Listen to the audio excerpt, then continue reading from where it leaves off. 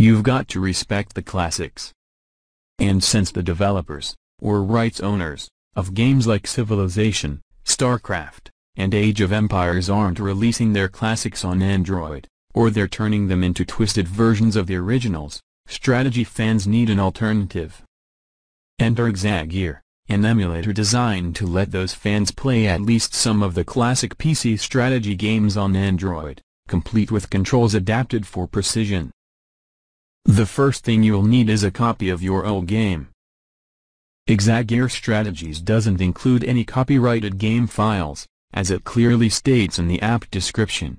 You'll need to copy your legally obtained files, from a desktop over, to your Android device, either directly or via micro SD card. Officially, ExaGear supports Heroes of Might and Magic 3, Disciples 2, and Civilization 3, though many more games are at least playable in the emulator. Even 2 decades or more after release, some of these x86 games are tough in an emulated environment. 2D sprite-based strategy titles fare a lot better than those with polygonal characters, and even then, you'll need to familiarize yourself with the adapted control scheme.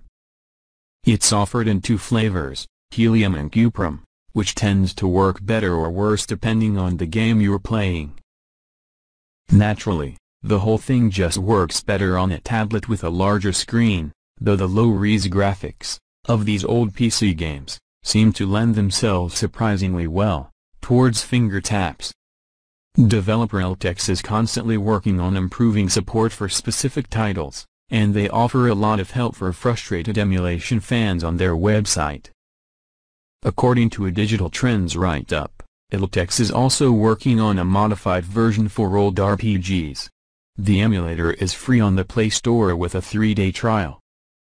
After that, you'll need to shell out $7 for one control scheme, or a combined $14 for both. For other Windows game emulation options, check out Emulator, which unfortunately hasn't been updated in about a year.